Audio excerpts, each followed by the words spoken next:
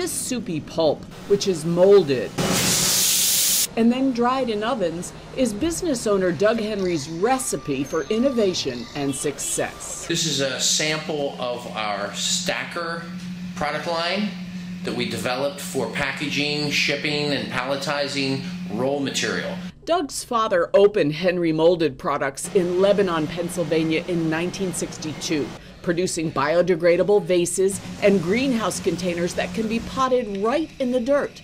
But when the son took over the business, he realized there were many other markets to be explored.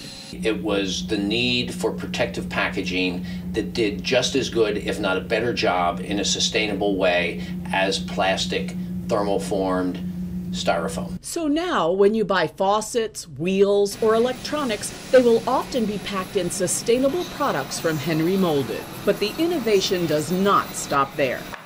My favorite application derived in France by a Parisian artist who took our molded fiber frames for the floral industry and turned them into picture frames. There have been many light bulb moments for Doug Henry and his designers.